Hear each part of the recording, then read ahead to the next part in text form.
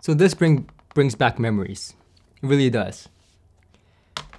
So some of these CDs I helped master in Korea. These are Korean CDs. But most of them were owned by my grandfather and my grandmother and my mother. And now it's mine.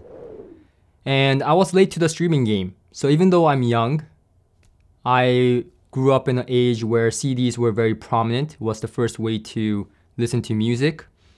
And right up until second year in university, again, because I was late to the streaming game, I would play CDs while my friends would stream and stuff like that.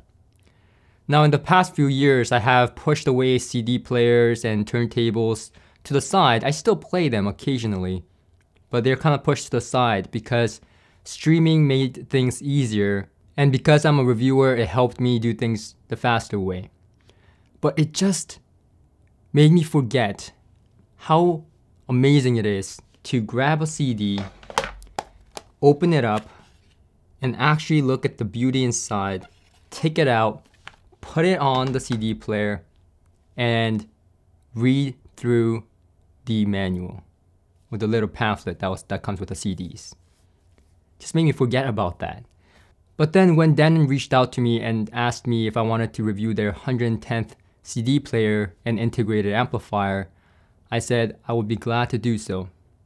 And now I have them in here. I've been playing it for about a month.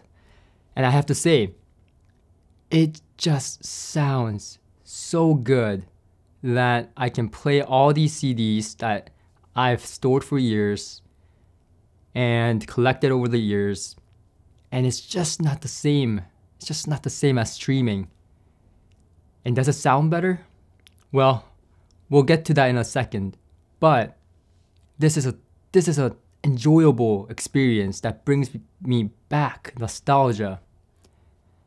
And besides that, this is the 110th anniversary. You know how long that is? For a company to be existent and making audio stuff for that long? 110 years. That's just amazing.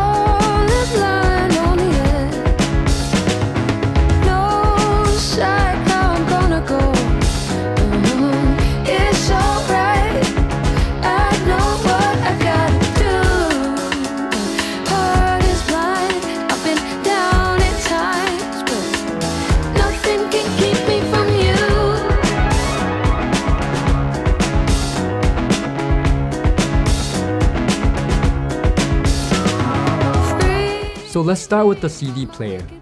So the CD player is called CDC-A110. And so this is their 110th anniversary CD player. And this is such a great CD player. It features the advanced SVH mechanism, which is Denon's original disk drive design. SVS stands for Suppress Vibration Hybrid, if I'm not wrong. And this is their original disk drive mechanism to reduce vibration and any mechanical noise, because CD players are mechanical devices. And according to Denon, this allows the CD player to be accurate when it's reading the CDs. But not only that, that's a foundation into what makes a good CD player. But not only that, one of their main goals with this 110th anniversary version was to shorten the signal path as much as possible from input to output. And because this is a CD player, it has a DAC inside. It's a quad DAC design, and they call this the AL32 processing. Now both of these units are beautifully finished, as you can see. And I just want to emphasize that even the camera cannot capture the beauty of these units. They're just absolutely gorgeous in terms of its finish. the aluminum, and you can tell it's just high quality. In fact, my friend Tujin, who's the other reviewer on this channel, went ahead and bought another Denon because this was out of his price range after looking at the Denon finish on this. Just gorgeous. He fell in love with the look. Now moving on to the PMA A110 integrated amplifier. Again, it has the DAC, that's the AL32 processing quad DAC design. And also this is 160 watt per channel into 4 ohm design, a high current design with the same goal of the shortest signal path from input to the output of your speaker terminals. Everything they put into this was high quality, and in fact I found an interview with one of the Denon engineers in Japan on Denon's YouTube channel, so I'll link to that in the description for you guys to check out. Very interesting in what they did with this. They basically brought a lot of technology from their higher end models and brought it down to this model with improvements. And again, all these pieces are made in Japan. So the price is not cheap. But at the same time, I didn't find it ridiculous either.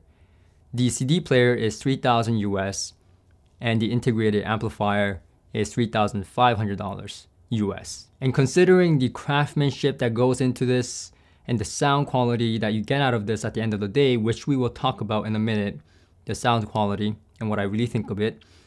But I just don't think the price is that ridiculous, because recently I reviewed the Yamaha integrated amplifier, the AS3200, which retails for I believe $7,500, something like that. And yes, that Yamaha was just ridiculous in terms of its craftsmanship and all, but the price of the Yamaha based on its sound was really hard for me to justify, because the 110th anniversary version, the PMA A110 integrated amplifier, had very, very similar characteristics and just went head to head with the $7,500 Yamaha integrated amplifier.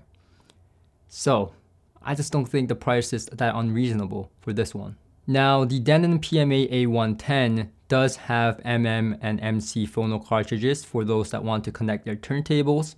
It does have both moving magnet, again, and moving coil cartridges, which is really nice.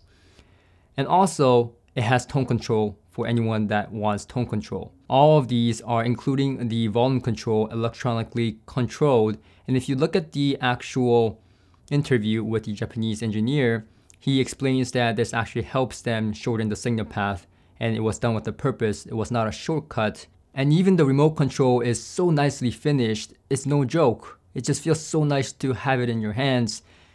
And you can control everything with just one remote. The amplifier, the CD, everything is just with one remote, which is extremely, extremely nice, especially when you're a reviewer and you have 15 remotes just lying around.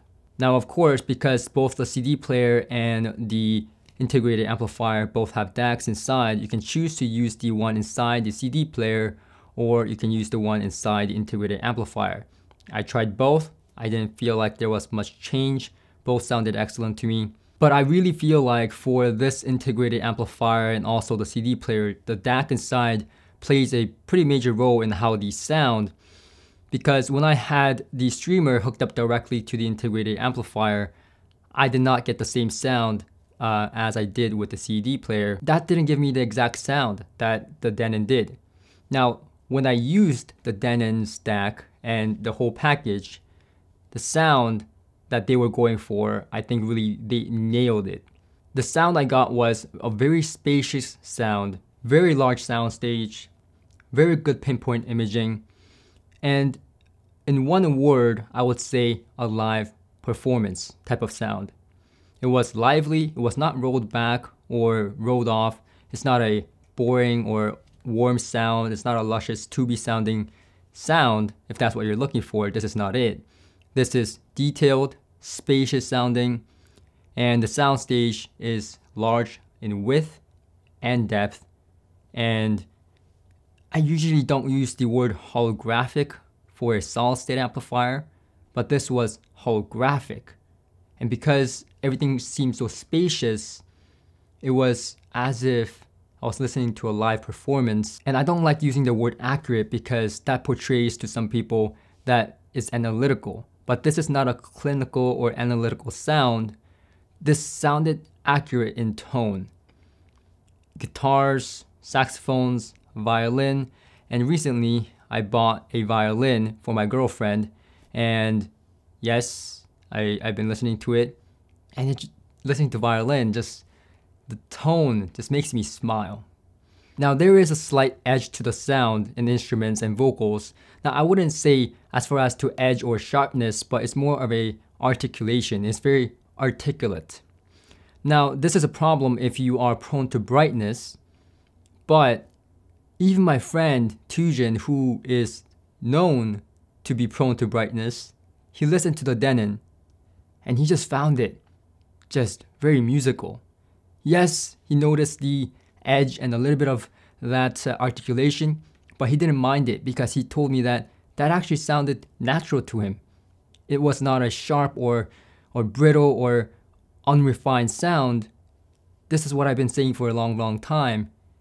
If high frequencies, although they're bright, if they're refined enough, then they don't bother your ears. They're not edgy or sharp or bothersome because it just sounds natural. Using everything that came with the Denon, if you so will, the DAC, the CD player, and everything, it gives you a much more holographic 3D presentation, even though it's a solid-state amplifier. It sounds like a solid-state amplifier, except for that large soundstage that even defies some of the best tube amplifiers in the world that I have heard. So that, to me, is very impressive, and I think they really nailed it with this 110th anniversary integrated amplifier and the CD combination. And I say they nailed it because, yes, you can add a separate DAC to it, like the Denon Frips or something higher end, but usually I would say, yeah, that improves the sound significantly. But adding a separate DAC to this integrated amplifier really added something or took away something that the Denon had, but it didn't improve it like the way I think it would have. So I think they really nailed the tuning of the entire thing. And if you get this, and if you add anything to it, it may not be always for the better. Because at least I've tried 5 or 6 different DACs and stuff to see if I can improve it. But in this case, I just like the sound that I get as a package. And if you like that, then this is it. This is what you get. And this is what you should stick with. No further improvements needed. Now, for example, like the Hegel H190 integrated amplifier, I love the amplifier section, but I always say the streamer and the DAC section can be improved with separates later down the road if you ever wish to.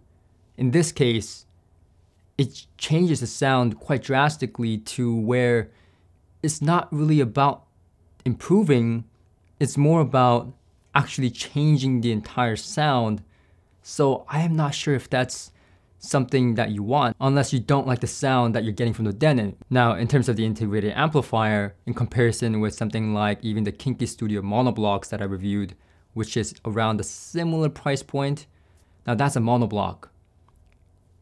This sounds to me more live.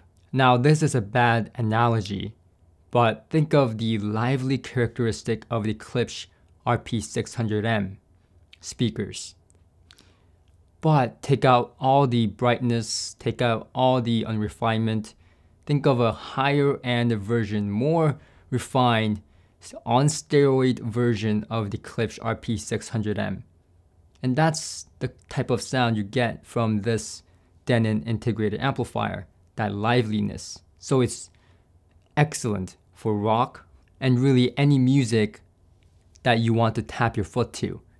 It's not a boring or smooth tubey sound. This is a solid state sound and it's proud to be a solid state sound because really good solid states like this one here can really punch when you need it. And in difficult passages, it can control that bass, no problem. And this Denon does that just perfectly.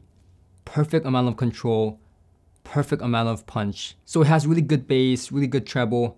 So it has a little bit, if you can imagine, a little bit of that V-shaped sound, a little bit of that bass emphasis and grunt with a little bit of emphasis in the high frequency, energy, excitement.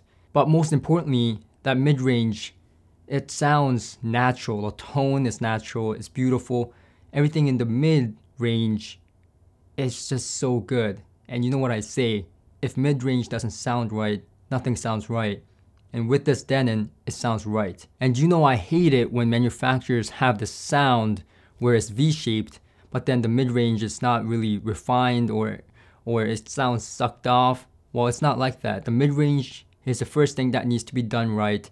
And Denon, being Denon and have been in this business forever, has gotten that nailed down, and then they added that energy on the top end in the bass. And you can really tell that this is a refined sound, a high-end sound.